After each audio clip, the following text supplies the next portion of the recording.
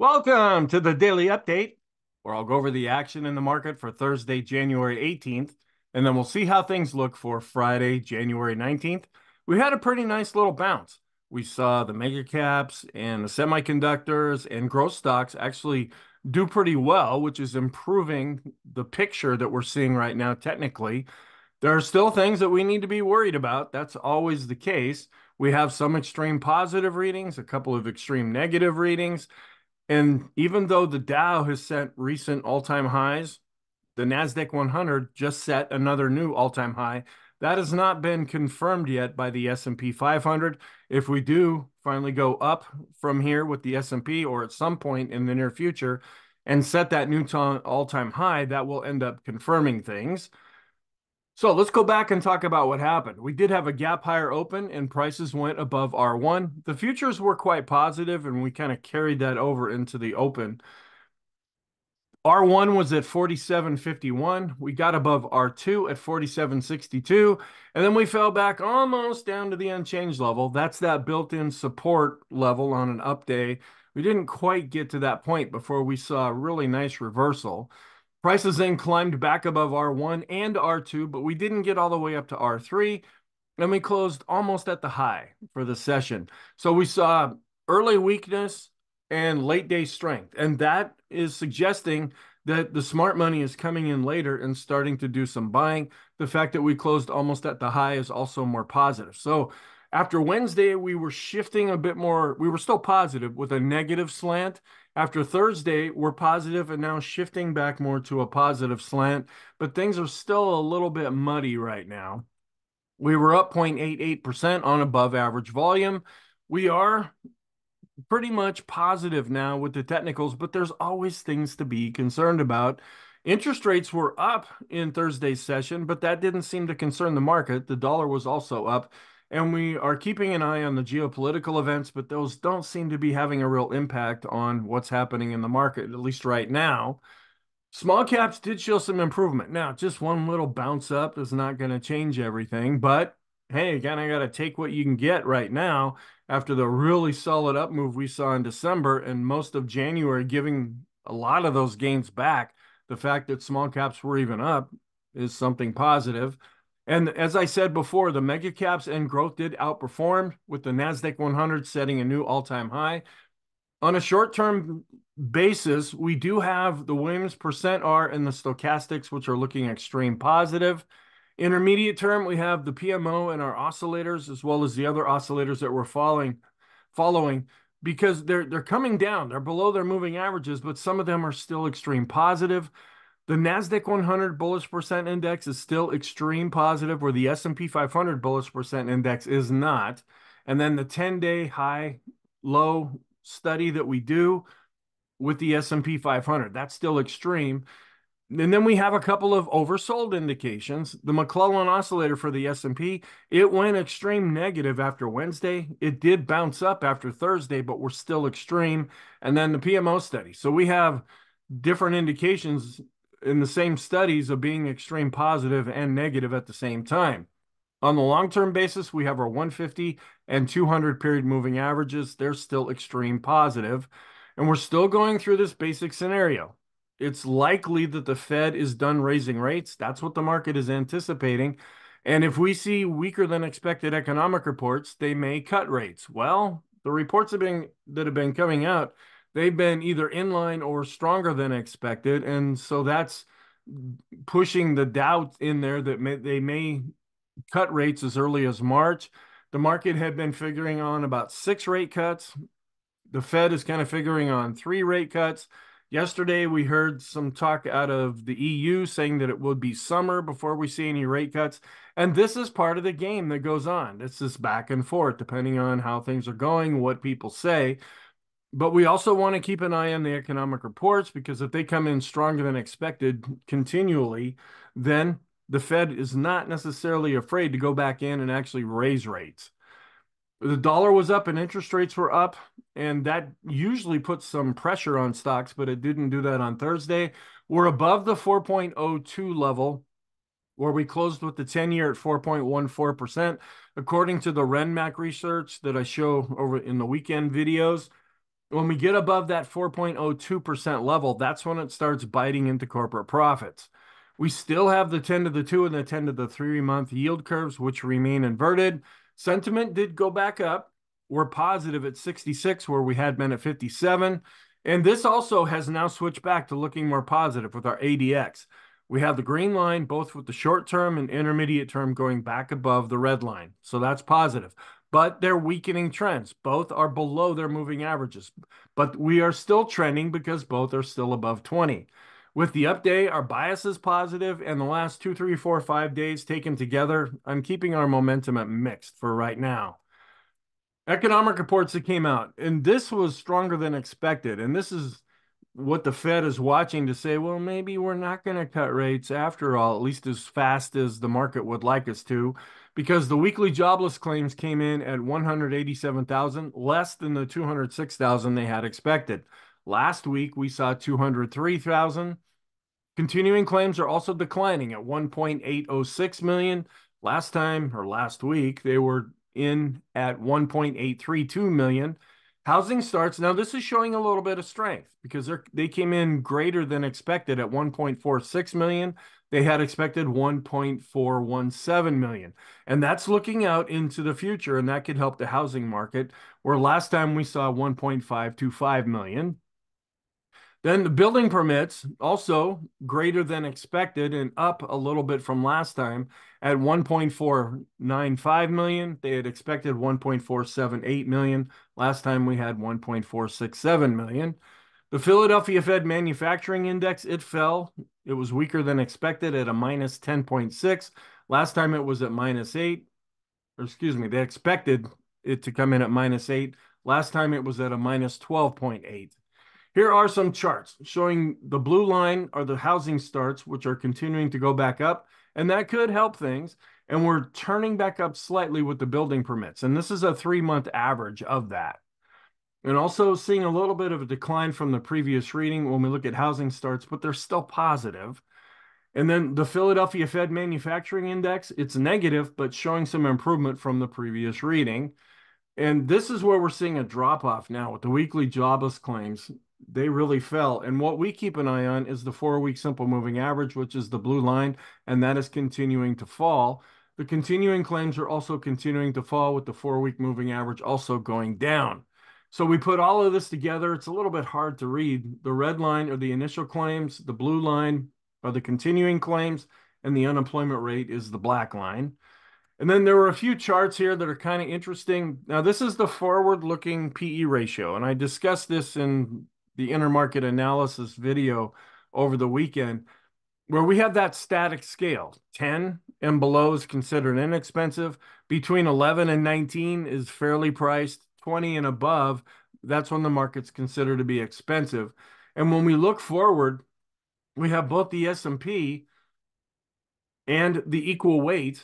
The S&P is the gray one, and that's starting to get a little bit high here, up around that 20 level. And that's kind of been confirming what we've been seeing in the charts that I show.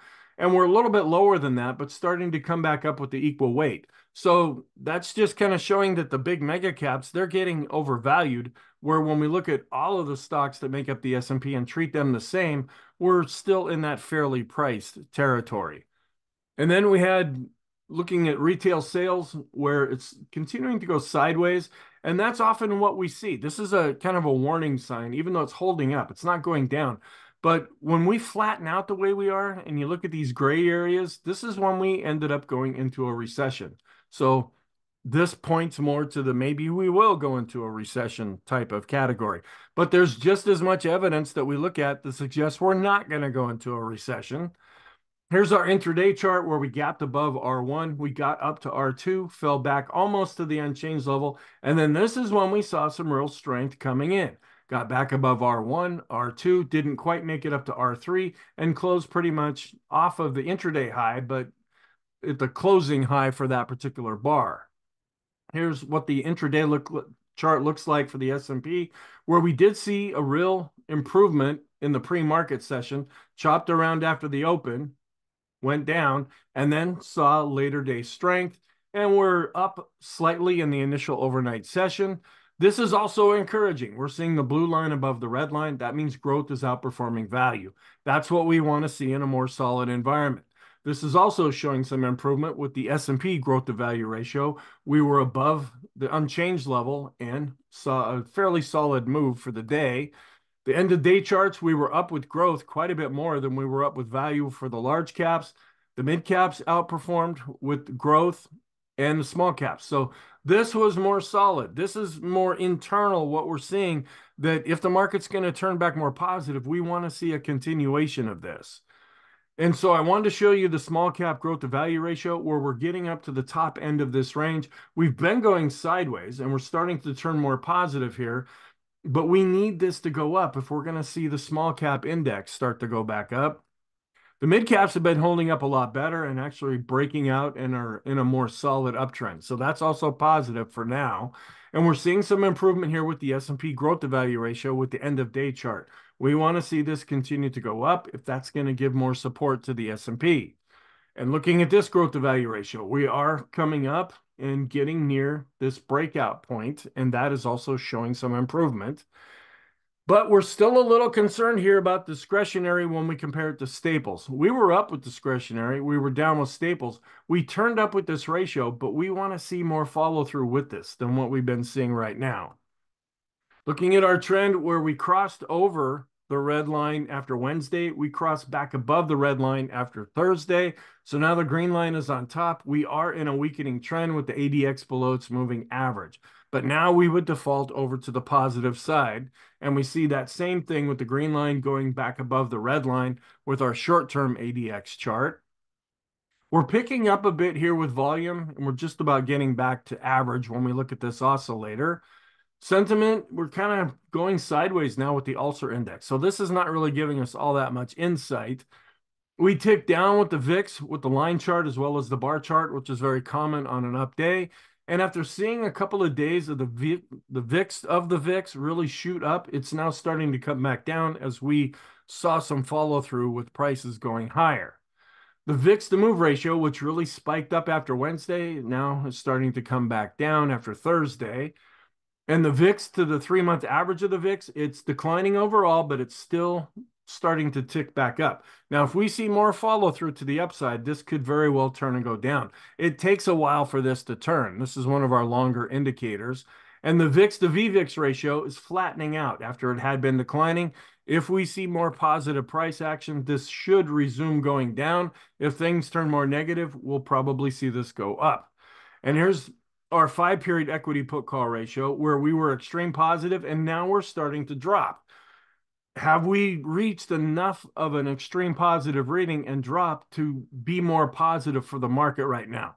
Look at other times when we spiked and then started to come down. That was often quite positive for the S&P. Is that where we're at right now? Because we chopped above and below this earlier a few months ago. And this was giving us signals that, okay, maybe something's going to happen. And then it really didn't happen. We ended up seeing things move in the opposite direction. And then here's a longer term look at the 5-period equity put call ratio where we spiked up and now we're starting to come back down. You can also look at this in the longer term to see how things reacted based on price after we saw these readings. Here's our 253 equity put call ratio where it's ticking back up slightly, but in the longer term, it continues to decline. If we see prices continue to go up, we would see this resume going down. If things turn back more negative, we're going to see this continue to go back up. We did get the latest reading of the American Association of Individual Investors. After being extreme positive, but not really, really extreme, they are coming back down and they're pretty much in neutral territory. We look at the red line here, which is the moving average, and that shows a continuation of improvement. Our advanced decline line studies, we turned back up based on price, as well as a little bit of a tick up based on volume. As I've been trying to point out here, when we were going down, we're seeing volume going down faster than we are with price. When we turned up a little bit more based on price than we did with volume. A little bit of a concern there. We're still at the top with our new highs, new lows study with the 5-period, even though we're coming down a little bit.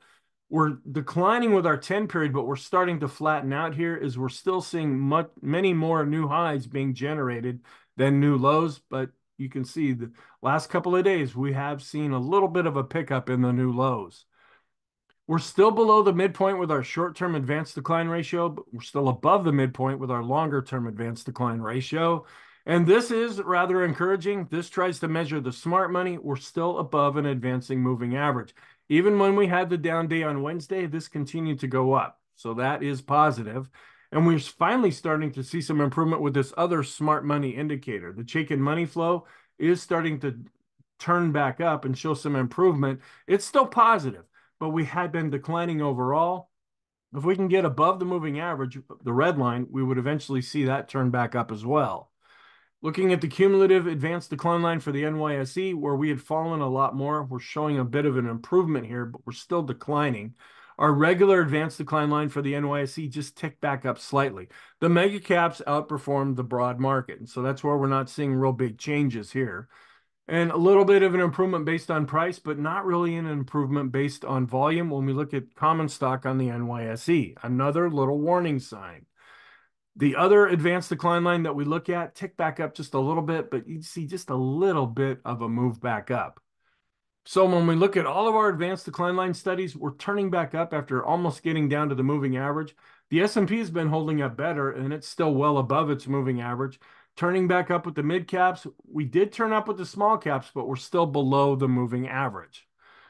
Looking at our daily chart, where we're kind of coming back above this pivot point right now. So far, it looks like a big M here. You want to go to McDonald's or something, get some fries? Okay, well, we're coming back up more to the higher end of this range, but we've been bouncing around quite a bit. Are we going to be able to break out and set a new all-time high? Are we going to bounce around inside here, or eventually are we going to see some more weakness? On the bottom, we see where volume was above average. No changes here, so you can just pause and look at this. Here's the Williams percent R, which is one of our shorter-term oscillators, just starting to become extreme positive. We tick back up with our 20, 50, and we're pretty much flat with our 200 period moving average study. And this is what I've really been focused on lately, are the 20 period moving averages. After Wednesday, we had the down day, but we were able to stay above it, the exponential moving average. We were able to regain the simple moving average in Thursday's session. So far, this support is holding. The force index, which had slipped below the midpoint here and turned negative, actually went back up and has turned back to positive. In the short term, we're just barely extreme positive with our short-term stochastics. Remember, this chart is a further subdivision of the short-term time frame. We're still declining after being extreme in the intermediate short term. We're still extreme positive in the long short term. And we're coming back right on the border between the +1 and +2 standard deviation. When we get really nervous about this is when we go up quickly and we get up into the +3 standard deviation channel. We're not there yet. So we're doing okay as far as this chart is concerned. And we're coming back up into these moving averages when we look at our double and triple exponential moving average study based on 20 periods. Intermediate term, we're still above the midpoint with the balance of power, so that's positive. It declined just a little bit. And we're still positive but neutral with the go, no-go system. When it's the dark blue bars, that's positive. When they turn to a lighter shade of blue, that's when it's more neutral. We got back above the midpoint with our highest high value, so that's positive. The TTM squeeze is continuing to trend a little bit lower here. We haven't turned negative yet. It would be nice if this could turn and actually start to go up, but it has not done that yet. The 50-period double and triple exponential moving average study, we're coming right back up into the double exponential moving average. That's the blue line. It would be more positive if we could get back above the red line.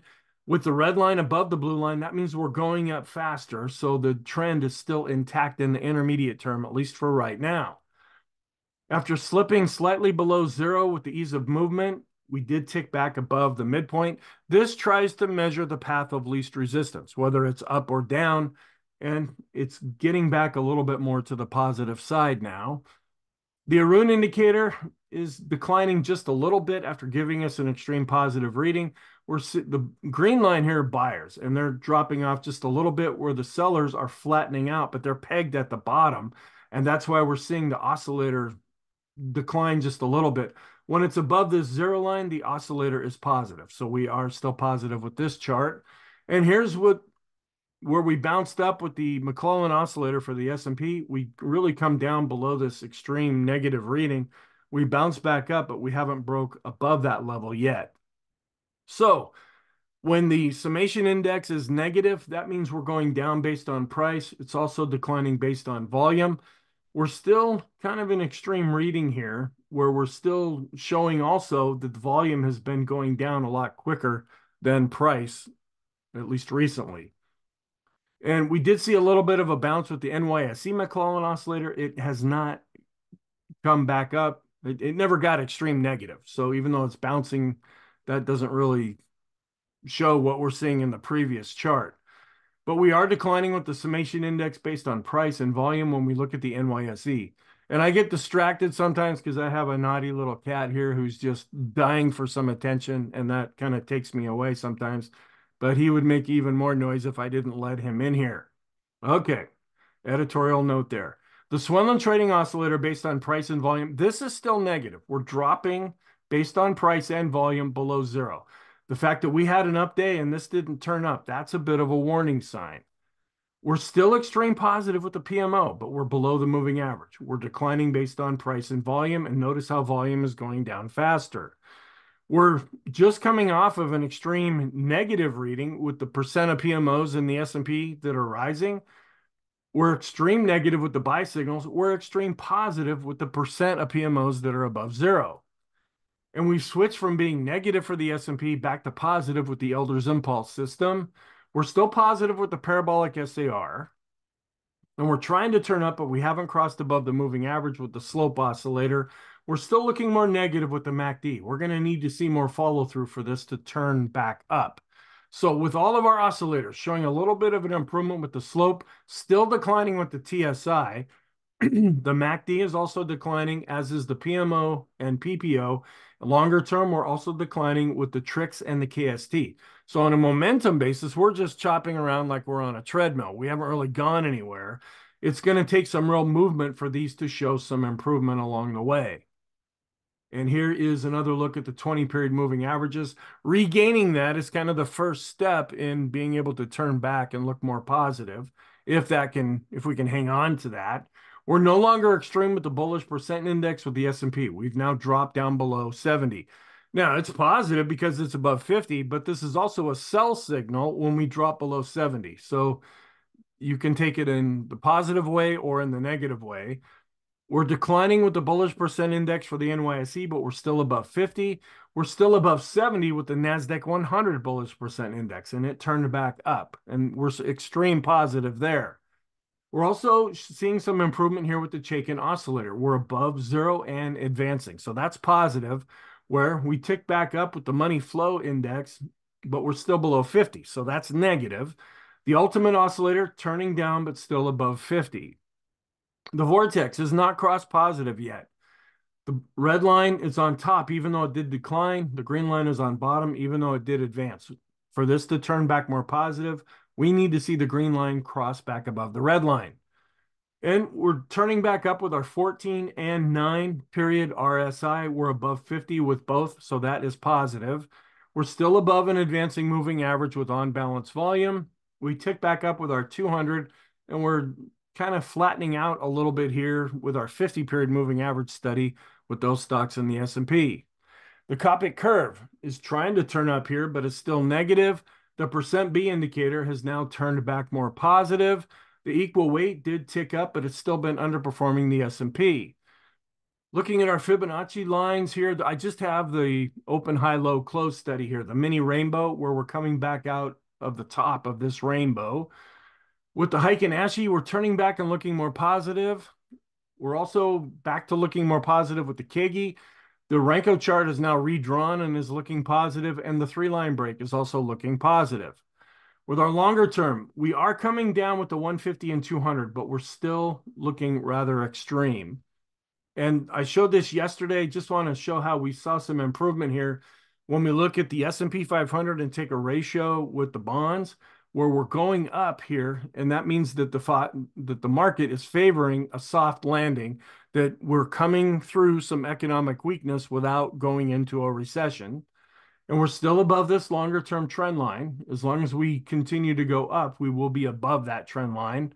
And we did see a change here. This is a Horchak method. This is a long-term signal where when we were seeing some weakness, we dropped all the way down to -6. And then as we bounced up from October, we got back up to 0. Now we're back up to 10. This is a full-on buy signal. So that is long-term positive for the S&P.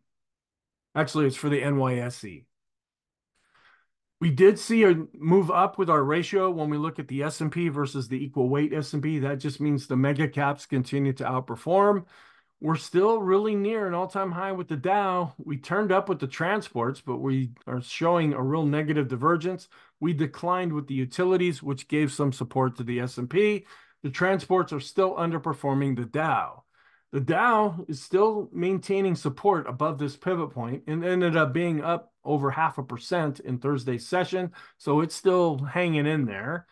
The diamonds have switched back over to positive where they had been negative. The NASDAQ is still looking better here, but we haven't broken out above this previous shorter term high, but this is looking better than it was. And the NASDAQ 100 did set a new all-time high where it broke out above this previous high and above the previous all-time high. And we switched back over to positive for the Elders Impulse system for the QQQs. We're still negative, though, with momentum. The PPO is showing some improvement, and it's trying to turn up, but it's still below the moving average. And I just wanted to show, this is a Fibonacci chart of the NASDAQ 100, how we have been breaking into new all-time highs here. The small caps did bounce back up a little bit, but there's an awful lot of damage that needs to be repaired. We switched from being negative back over to neutral for the small caps with the Elders Impulse system. We never got down to this support level with the small caps when we look at the Russell 2000 index, but we did bounce up a little bit here. We're still working off of a longer-term uptrend. The RSI turned back up, but it's below 50. Momentum continues to be negative. The mid caps coming right back up to this pivot point here. This may be acting as overhead resistance. And we've switched from being negative back over to neutral for the mid caps when looking at the Elders Impulse system. And we're coming back close to an all-time high here with the FANG index. The financials, they were up just a little bit. They had been up really strong. Then earnings started to come out. We saw a little bit of a pullback. We're wondering, are they going to resume their uptrend or continue to go sideways or start to fall from here? The dollar is rebounding. It's up into the 103 area now. And keeping an eye on interest rates, we were up with the 10-year yield. We were down with the 10-year based on price. And then looking at our growth to value studies here, where we're showing some improvement with the Qs to S&P, but discretionary to the S&P is underperforming. That is a warning sign. We are seeing where large cap growth is outperforming large cap value. So when we look at our different growth to value ratios, the large caps, mid caps, and small caps are all showing improvements now. It's discretionary that's giving us some concern. We're still giving a very high reading, an extreme positive reading with our 10-day average of the S&P 500 highs minus the lows. We are negative with our highs minus the lows, taking a 5-period moving average and looking at the broad market where we had been showing some more improvement. This will continue to fall unless the broad market continues to improve or does show some improvement. And we're turning back up just slightly with our S&P 500 new highs minus the new lows based on 50 periods.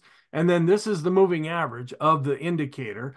The fact that we're above 0 is positive. And we're going up with the S&P to utilities ratio. That often matches what the S&P is doing. And I wanted to show this. This is our 19-day exponential moving average of the advanced decline ratio. We're dropping below the midpoint based on price as well as volume. So that's negative. Also notice how volume is going down faster than it is on price. And that's a warning sign to us. We are dropping with the 2-year yield, which is giving some support to the S&P. Even though the 10-year was up, the 2-year yield ended up declining in Thursday's session. And that helped, at least in the short term. So what's our outlook for Friday? We're wondering, okay, what's going on with this January effect? We saw a little bit of a blip with the small caps. Is it going to come back? We're seeing some strength in the mid caps, which often participates in the January effect. But it's been a real disappointment, at least to this point. We won't get the final score for our trifecta until the end of January. The technicals are showing some improvement here, and we did regain the 20-period simple moving average.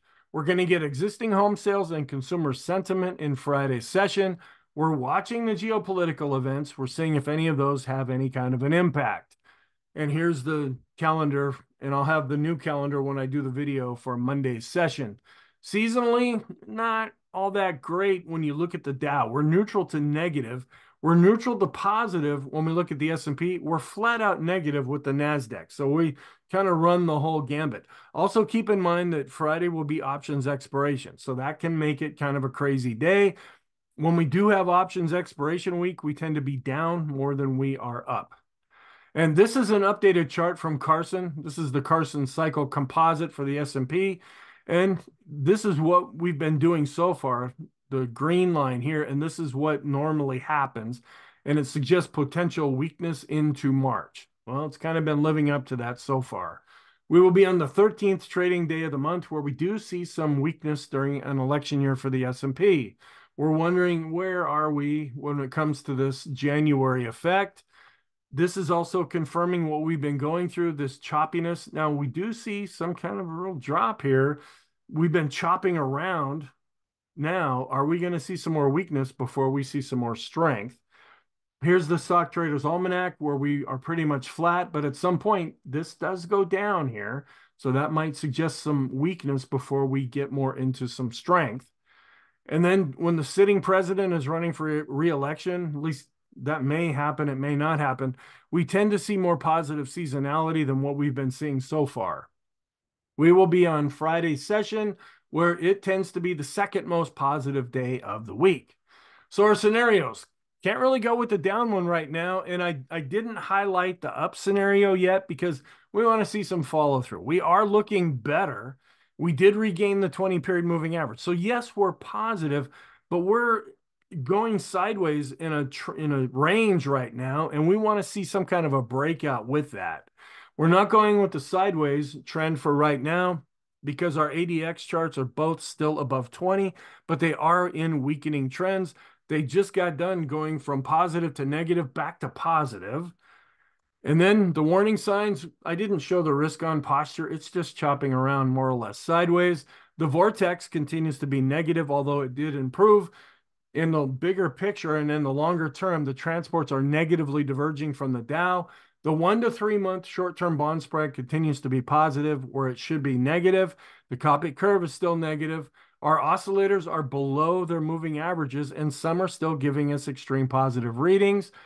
The NASDAQ 100 PPO that we use to study momentum, it's still negative. It's showing some improvement, but has not crossed above the moving average. When we look at the positive signs, growth is still showing some improvement, and we're seeing this more longer term on a day in and day out basis. We're hoping that that will continue if we want to turn back more positive on the market. The daily special K chart is still positive. Our 5-period equity put call ratio is now starting to go back down after giving an extreme reading. That could be positive for the market. Our longer term equity put call ratio, it's ticking up just a little bit, but in the bigger picture, it's still declining. The parabolic SAR chart continues to be positive. The bullish percent index is positive. It's weakening because it's coming down, where the NASDAQ 100 bullish percent index is still extreme positive. The Zohorchak method just generated a new signal. That's positive. And we're still dealing with longer term uptrends with the Russell, the small caps, and the mid caps. Small and mid cap growth, I showed those charts. We continue to be positive, but we're more or less chopping sideways. The financial sector is still positive in the bigger picture.